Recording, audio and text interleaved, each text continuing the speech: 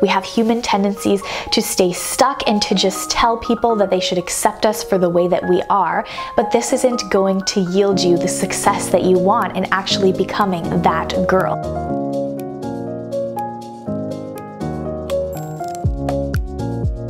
Becoming that girl. Today we're going to talk about the hot topic of becoming that girl, which essentially is just the 2021 version of a glow up. But we're going to take a more holistic approach. On this channel, if you are familiar, if you are a subscriber that is returning, side note, thank you very much for being here. Thank you for liking, thank you for commenting, thank you for subscribing. You know that we talk about traditional living, we talk about femininity, and most importantly, we like to carry ourselves like elegant women. Considering that I'm somebody who occasionally makes content on a TikTok, I have noticed the trend of that girl. These videos of women who are putting their best foot forward and becoming the most fit they can be, the best looking that they can be, and to a certain extent, they're also focusing on their spiritual life. These are all good things, and you know that I'm a big advocate of self-improvement, and anytime that you want to step into being somebody different or take a new direction in your life, as long as it is with the best intentions, it is something that is absolutely positive. So today I'm going to give you 4 tips on how I believe that I have become that girl in my own life from my respective perspective. Some of the concepts that I mentioned today are repetitive things that I have already addressed on my channel. So if you're interested in more of this type of content, go through my femininity as well as elegance playlist, where you can find me dive deeper into each topic. As always, before I start off with my first point, I encourage you to leave your comments down below. How have you embodied that girl energy in your life? What self-improvement things have you taken on? Or which direction are you going into? And what are you focusing on for the remainder of the year? So let's start. The first thing that I want to address is the princess versus queen energy. When I made a video on this, there were a few people who misunderstood what I was saying. You have to listen to the entire video, and you really have to watch the movie that I referenced, which is the 2009 version of Cinderella, in order to truly grasp the transition that I want you to embark on. Girlhood is so magical, and I definitely am opposed to people in their teenage years growing up too fast into adulthood prematurely. I think that you should soak up every moment of being a girl, because it truly is a wonderful part of childhood. That being said, when we analyze girlhood, there are so many innocent characteristics that we want to preserve as we become a more self-actualized woman. But the problem with modern society right now is that we get stuck in this kind of extended adolescence. Younger people are engaging in more adult behavior earlier on, yet there's a big element of not accepting responsibility that is still keeping them back in childhood even when they reach their later 20s. A big part of femininity is understanding the gravity of being able to hold adult relationships as well as responsibilities when it comes to your own domain. And this is why I use that Cinderella movie as an example, because we see near the end of the movie, when Cinderella becomes a queen, when she marries the prince, that she has been able to go through challenges that allowed her to apply her courage and her kindness in a more mature way. In order to do that in your life, you have to really be honest with yourself, with your flaws, where you're not taking responsibility for your life. Are you blaming other people for your mistakes? Are you running away from relationships, from friendships? Are you dealing with negative habits to address your depression and your anxiety? In order to become that girl, you have to understand where you fall short in these areas. And again, becoming a queen does not mean that you get rid of your childlike playfulness, for example.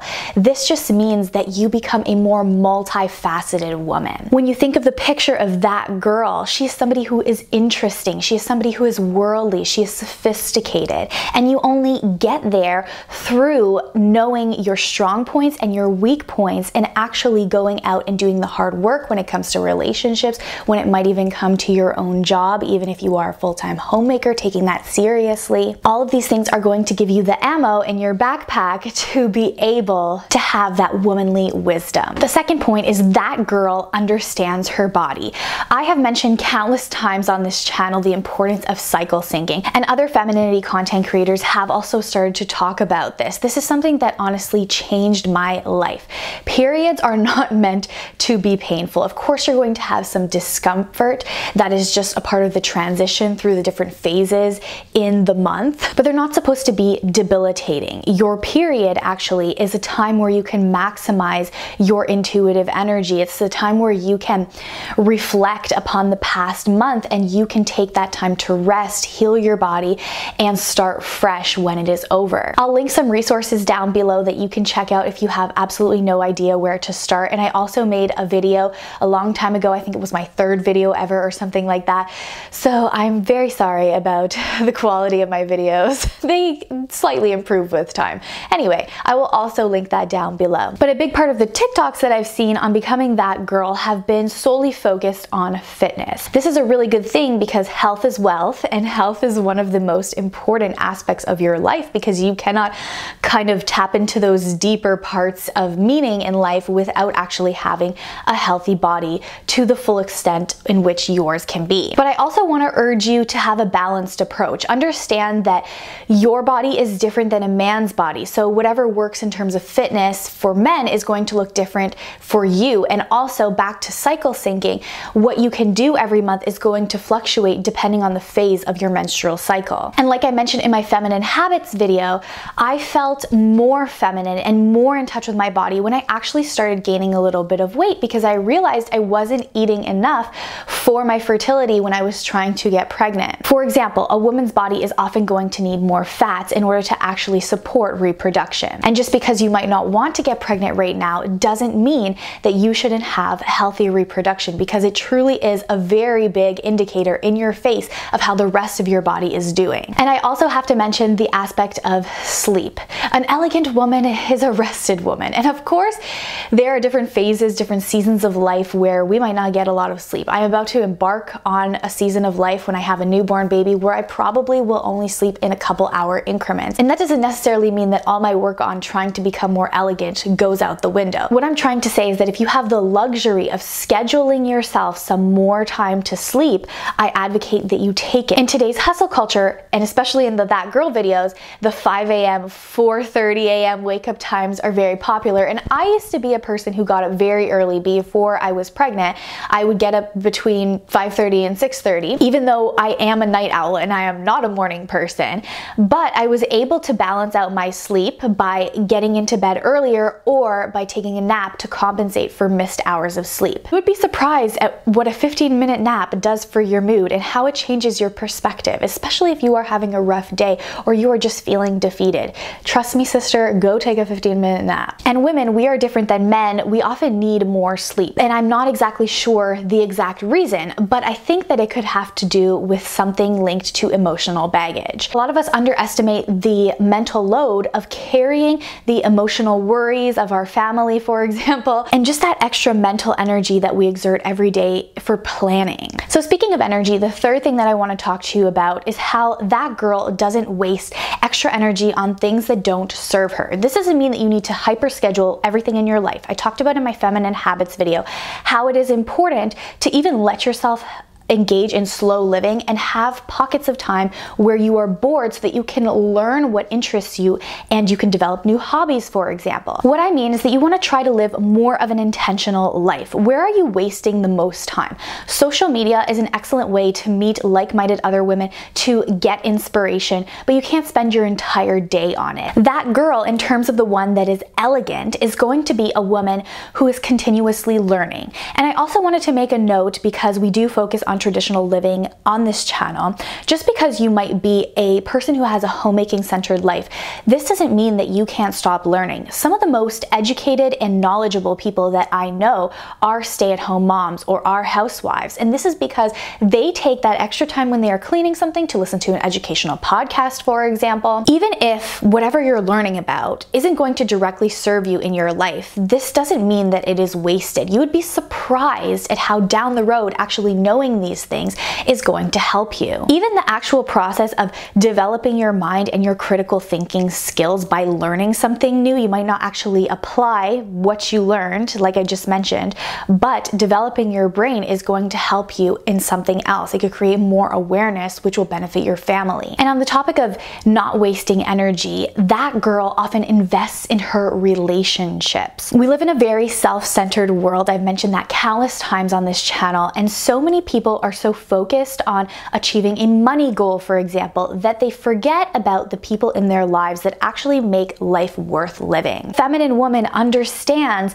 that one of the most important aspects of life is her relationships with other people. Traditional women often get labeled as people who invest their whole identity in other people, and then when, for example, their husband leaves them, they are left with nothing. So that is not what I'm advocating for. And you'd be actually shocked to understand that most of us are aware of this fact and we don't actually fall into that trap. But many of us do understand that we cannot do life alone, that life is actually not about us and our own happiness. This is so countercultural, but I love what other people are talking about on the internet when it comes to the concept that you are not enough. I'm not going to bring my faith into this particular discussion, but once you understand that you are not enough just in yourself and that you need more, it is a very humbling experience. It gives you the opportunity to look outside of yourself, and it also brings you to that queen energy, back to the first point,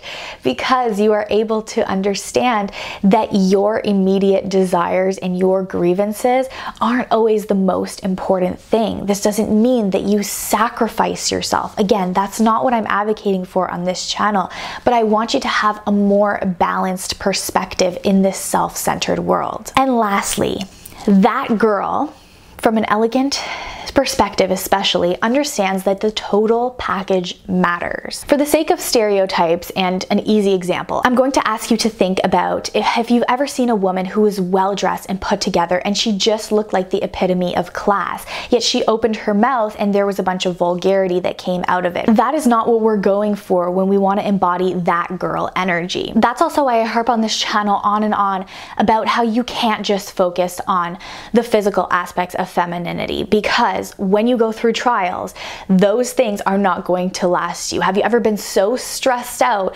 that you neglect your appearance? For example, if you are in university, or if you've ever been through university, you know that there are all-nighter times where you need to study. That's just the nature of going to university. So if your whole identity is only focused on your appearance, you're going to end up looking like a naked mole rat. Yet, if you have considered the total package, the way that you act, the way that you carry yourself, your long-term habits when it comes to your beauty, then you're going to have a little bit more of a buffer space. And I've been thinking a lot about this as I progress through pregnancy, because sometimes there are days where I'm just absolutely exhausted, especially in the first trimester. I struggled with laziness because my body just wanted to rest. Yet I didn't emerge after those 3 months having totally neglected myself, because I was able to create a strong feminine foundation. I talk more about this in my video on tips for beginners when it comes to femininity, so I'm going to link that video down below if you want to get more of an understanding of what it is exactly that I'm talking about. Another good example is to have you understand that many women use femininity in order to find their masculine husband, and I am totally for that. But we want to be women who have more to offer than just our appearance. We don't want to be what they like to call catfish. Especially in modern society, many people don't have hobbies. They don't have interests that extend beyond their immediate friend group as well as social media. The feminine woman does have a vivacious side to her, and in order to do that, you have to have interests that go beyond just your appearance. Also, don't neglect your mannerisms, because regardless of what you look like, regardless of what you go through in your life, your mannerisms can exude elegance and class no matter what. Those are some of the most popular videos on my channel, and I'm so happy about them because they are things that you can actually do in terms of the way that you act in order to be more feminine. But again, make sure that those aren't the only videos that you are consuming. I know that it isn't as fun to listen to a character building video about how you can change your personality. We have human tendencies to stay stuck and to just tell people that they should accept us for the way that we are, but this isn't going to yield you the success that you want in actually becoming that girl. That girl has something different than other girls that can't be just achieved with quick fixes. So that means you're going to have to go through that activation energy, through the process of putting more effort in order to actually be at that higher level. So that's all that I have for you today. Again, leave me your comments down below. Go through my other videos I linked down below, as well as my playlist. Let's all strive to glow up in the 2021 sense where we are trying to become that girl, always elevating ourselves, always striving for more, And I will see you in our next video, lovely feminine friends. Remember to hit the like button. Thank you so much. Bye-bye.